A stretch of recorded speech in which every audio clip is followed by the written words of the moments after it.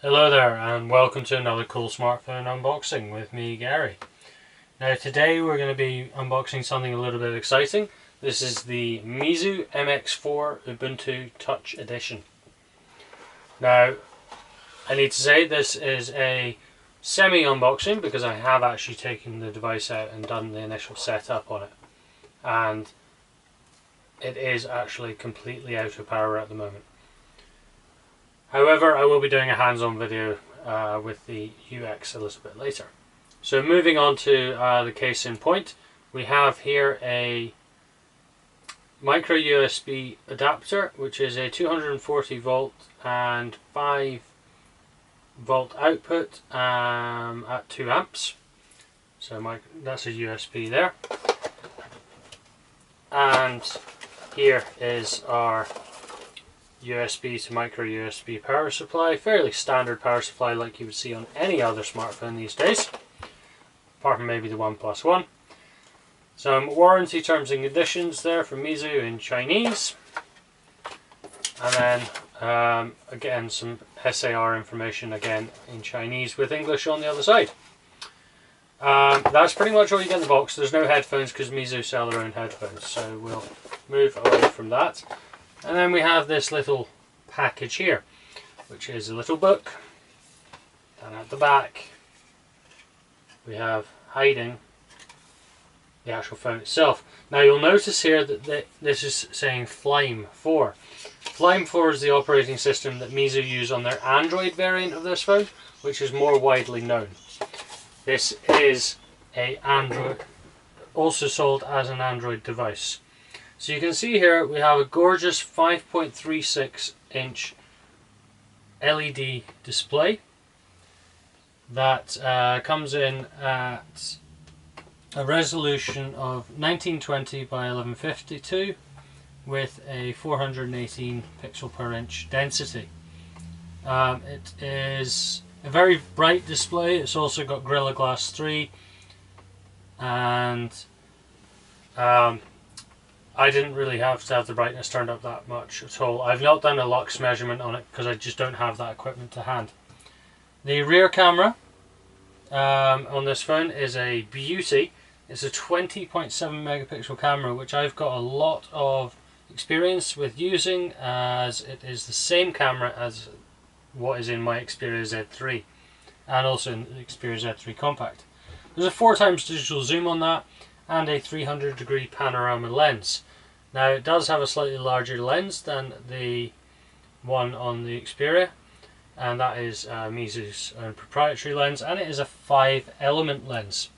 It also has a blue filter on it. This tones down some of the bright colours in the photos, but it makes them still appear quite real. The front camera is up here, and we have a 2 megapixel Sony camera. Again, it is also a 4-element lens, and it's a blue glass filter. It has an f2.0 and a 77 wide angle lens. On the back we've got f2.2, same as on the Sony. So powering this, we do have a MediaTek chip. It's the MT6595, and it is a Miezu customized version.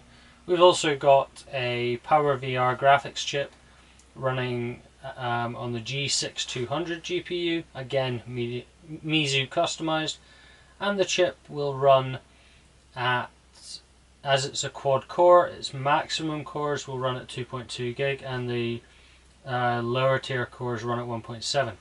2 gig of RAM on board, so pretty good for what you're getting. Ubuntu is actually quite light on RAM, so 2 gig is more than sufficient. It's 4G, 3G, 2G, and also Wi-Fi, AC, N, GB, A Wi-Fi bands, and it will support 2.4 gig and 5 gig. It's also Bluetooth 4.0. It has GPS, GNSS, and GLONASS, and digital compass. You've got all the sensors you can shake a stick at, and that's about it for specs. Let's just have a little look around the device. So starting at the top, we've got our forward facing speaker, our camera lens and also our light sensor. On the bottom you have a home key that would be used for the home button in Android. However, it also does work as a home button in the Ubuntu Touch ROM, however you don't need it. Up the top we've got a 3.5mm headphone jack, a mic and a power button. That doubles as sleep wake. On the left hand side we have a volume button, which is quite pronounced, so quite easy to get to, and it falls nicely under your forefinger if you're right-handed.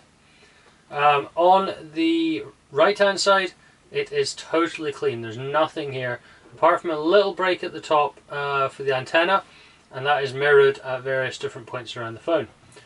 On the bottom you can see we have a speaker, a micro USB charging jack, and also our mic, which is the main one.